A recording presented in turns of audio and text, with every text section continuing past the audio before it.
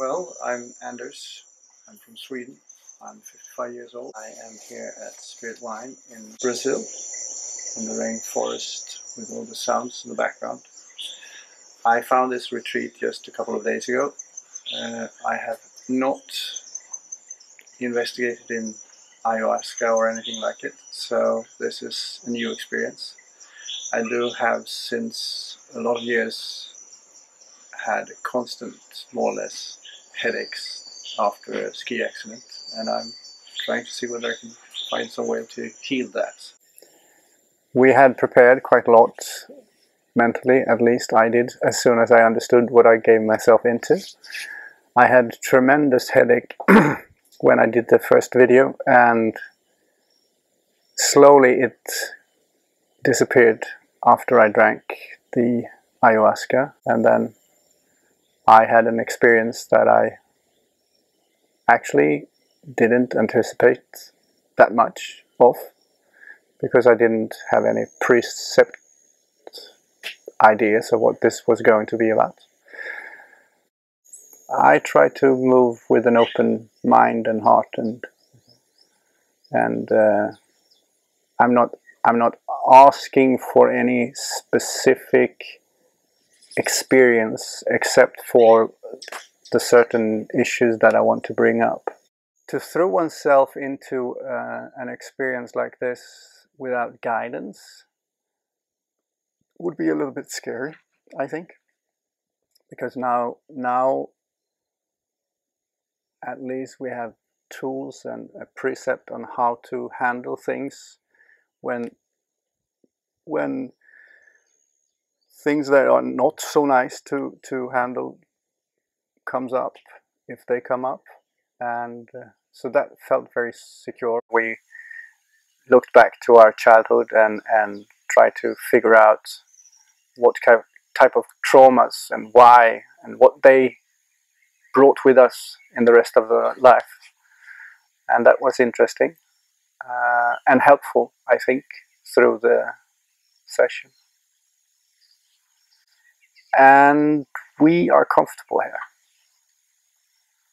We take yoga for those who want, swim in the pond, which I like, and get massage if one wants. And the food is excellent.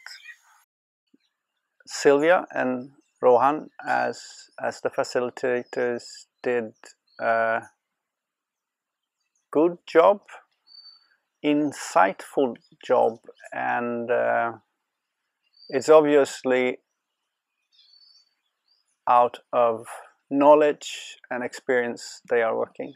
The first session was big. It was like having like 3-4 different projectors giving me images, insights, pictures from what I've done before or experience like that. The second time it was like 30 projectors, so it was really overwhelming.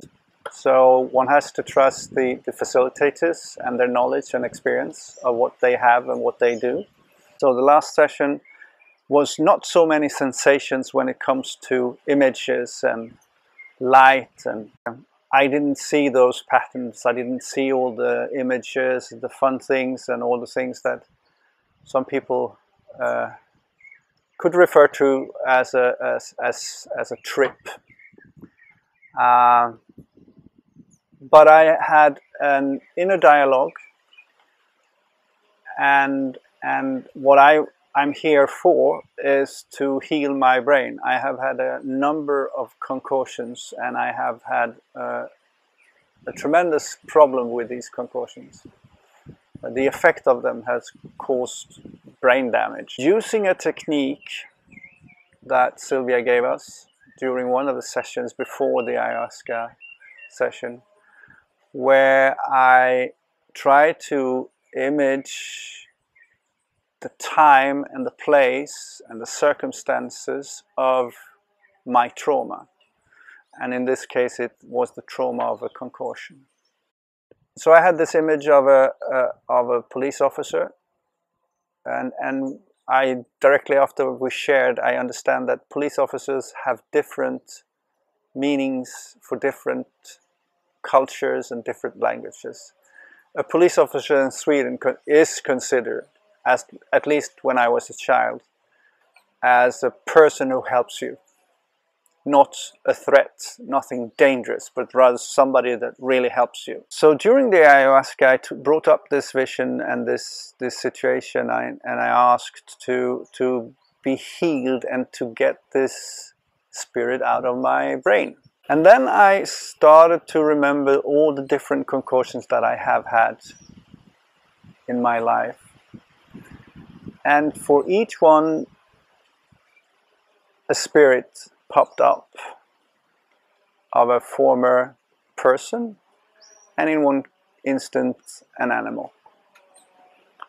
And I took them for a journey during my ayahuasca session and brought them out of space where time and sense and reality doesn't exist anymore. And I placed them in a field of energy and asked them to go and heal themselves. And they were to be picked up or whatever. One has to come up with an idea of a vision or an image of how to do this. And then I went back and I actually was lying, resting, and just let the ayahuasca session continue.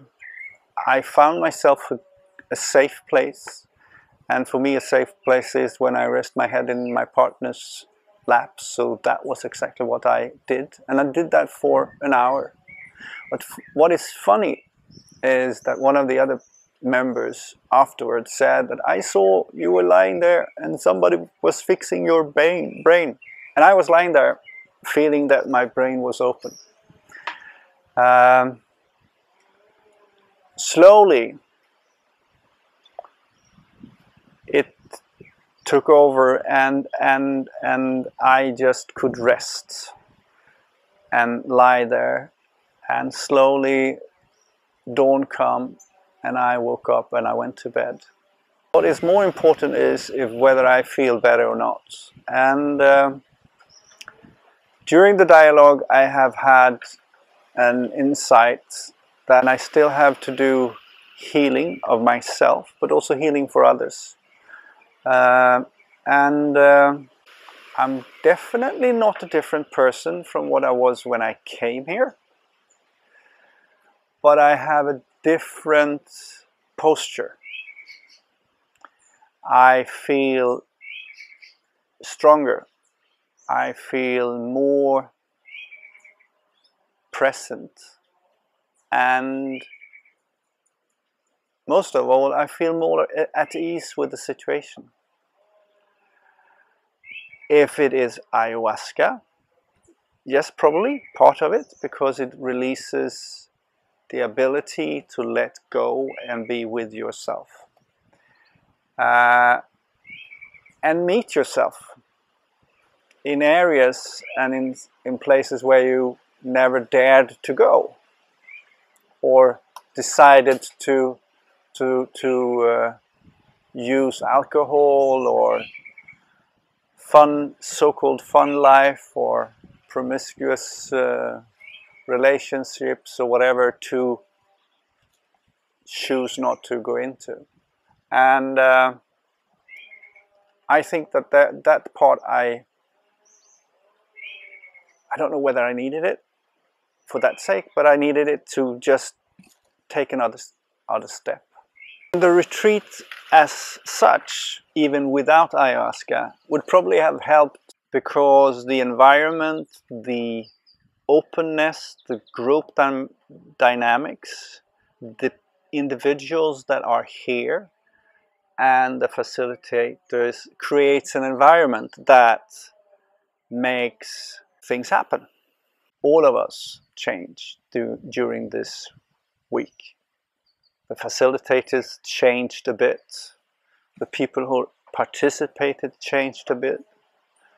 The people who decided not to dare to walk the step of ayahuasca changed and was part of the whole thing.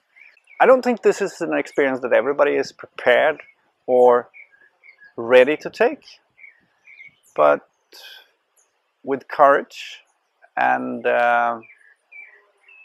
some insights of yourself and trust and faith, it's worth it.